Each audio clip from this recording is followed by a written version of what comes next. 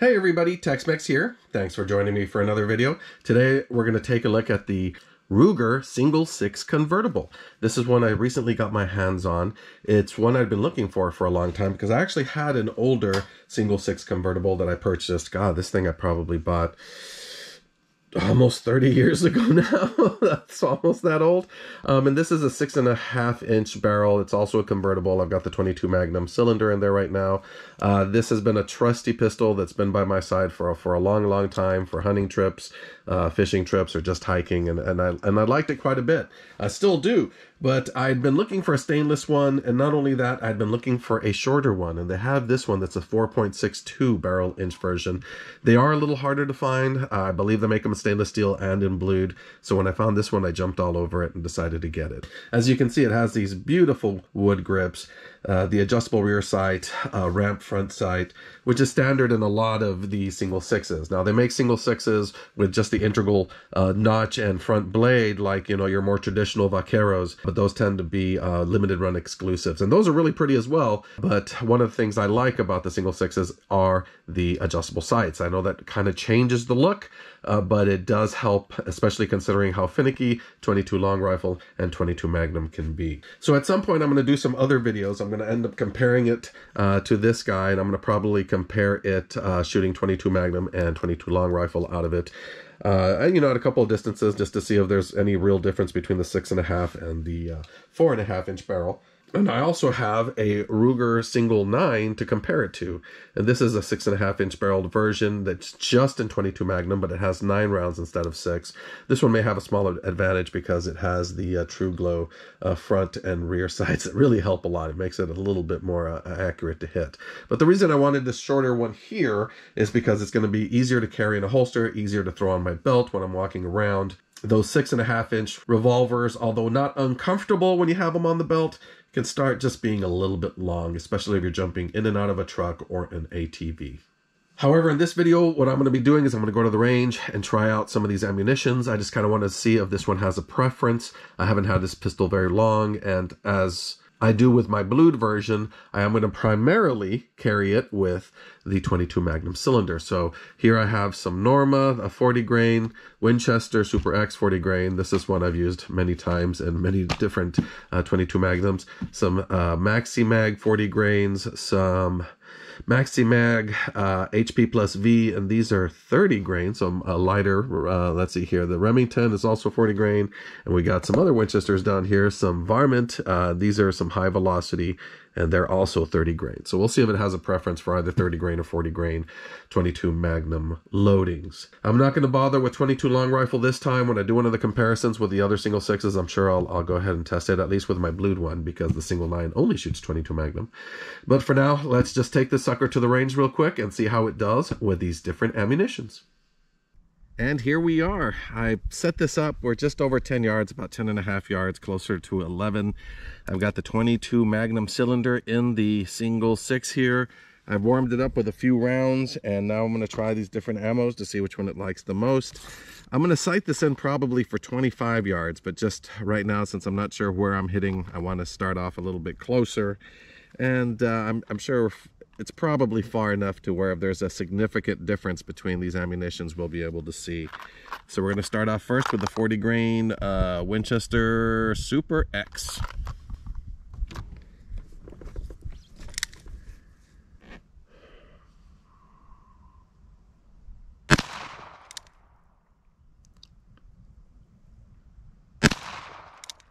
Seems like it's low and to the left.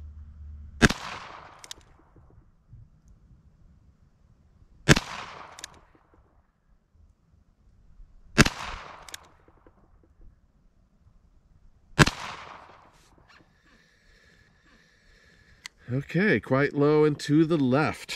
Luckily it's adjustable sight, so if I decide this is the one I'm going to go with, it won't be a problem to adjust it.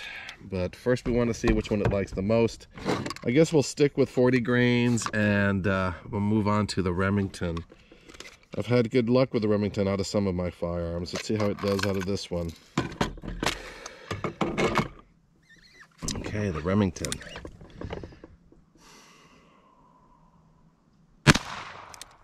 Also low and to the left. Ooh, way low into the left. Didn't even hit the target. A little closer there. Grouping a little better now.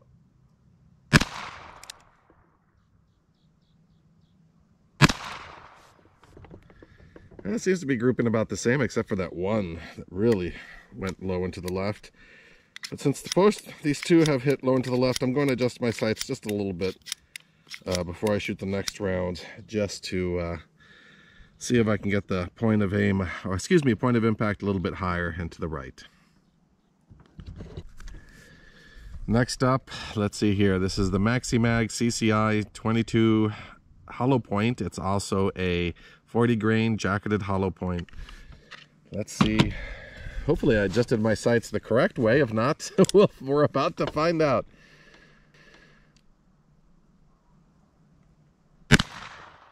Oh yeah, seems like I got him right.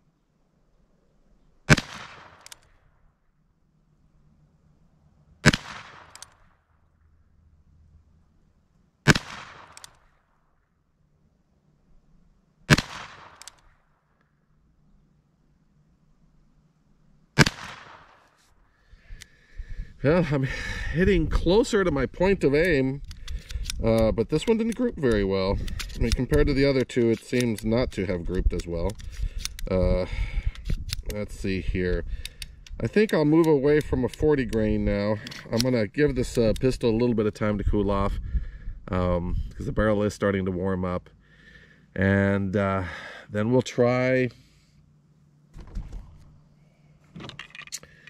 Let's try one of the 30 grains. We'll try this CCI HP+V, jacketed hollow point plus V, which I assume means velocity, because this 30 grains is at 2,200 feet per second.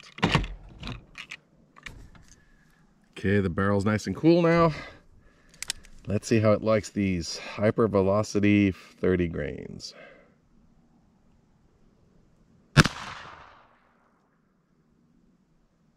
Okay, yeah, for a second I didn't think it hit paper, but it's there, it's low.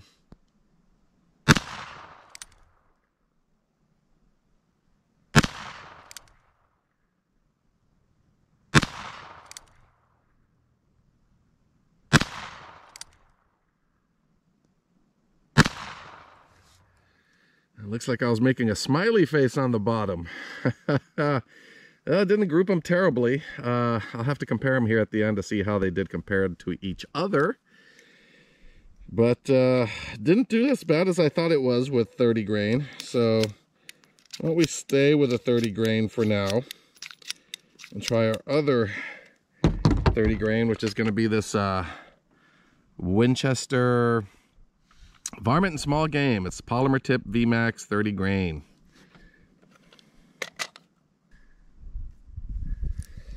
And here we go, Winchester 30 grain.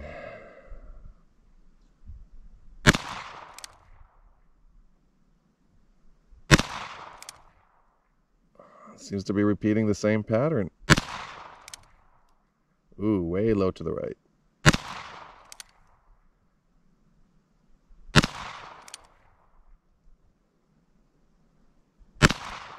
Huh. Well, it actually seemed to like that one. It hit low, and there's one that seemed to kind of be a flyer to the right and low and to the right, but the rest hit pretty well. So, I don't know, it may like these lighter polymer tip rounds. But let's go ahead and get our last one loaded up, and that's going to be here, the Norma 22 jacketed hollow point 40 grain. And here we go.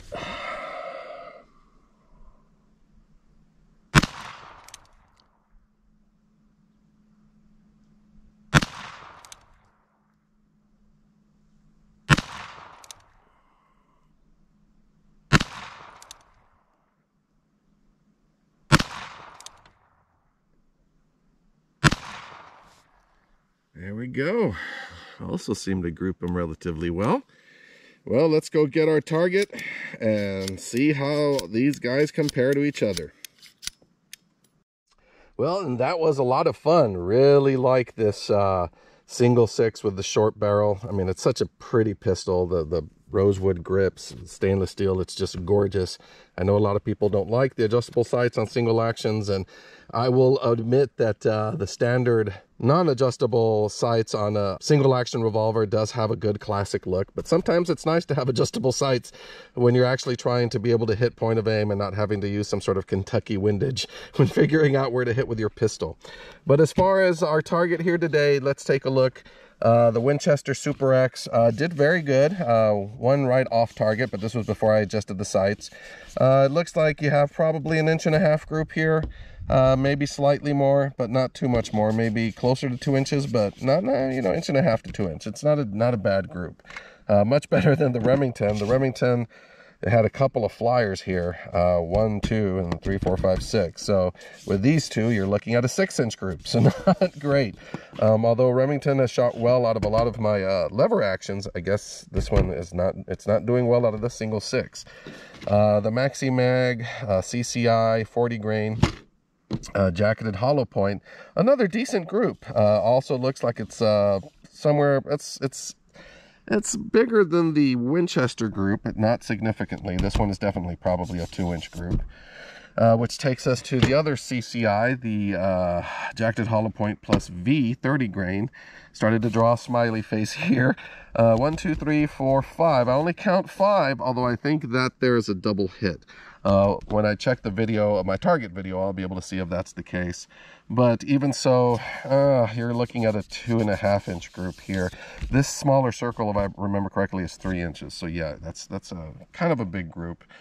But the other 30 grain here, the Winchester 30 grain, it liked it a lot. If it wasn't for this one flyer, this would have been the tightest group. You got 4 rounds there, one right next to it, and then this flyer. So if you take the flyer out, you're looking at probably an inch group, maybe just a little bit more, but you can't ignore the flyer. So this is one I'm definitely going to test out of this pistol a little more to see if that was just sort of an outlier, or if I'm going to get consistent flyers. If I get consistent flyers, and I'm probably not going to use that ammo. But if they start to tighten up and I don't get too many of those, this may be the winner. The Norma, also a decent group, except for one flyer up here. This little group here looks like it would have been, you know, about 1.5 inches, but then you get this one out here, and you're probably, it's just over 2-inch group already. So not as great as I would have liked. That being said, I guess the winners would be the Winchesters. You got the Winchester here with, well, I mean, if you take that flyer out, but this Winchester, the SuperX, a 40 grain, definitely a decent group. So what I'm going to do is I'm going to end up probably taking both of these ammunitions, firing more rounds of them through this pistol, see if eventually one starts to tighten up or if it prefers one over the other, and then I can adjust the sights to make sure I'm hitting on target. But as always, this was a fun video. I really enjoy single action shooting, something I've enjoyed since I was a kid, and will most likely enjoy throughout my days. And since ammo's back on the shelves, I encourage you all to do the same sort of stuff. If you have a pistol you like or a rifle you like and you want to get really, really accurate with it, well, the first step is to find ammunition that it likes and consistently hits well with. And then you can, you know, adjust your sights and get it to hit on target. And then you can impress your friends when you're out shooting. But anyway, you all, as always, thank you for joining me for this video. I hope you're staying safe, buying some ammo, heading out to the range, and having some fun. See you all in the next video.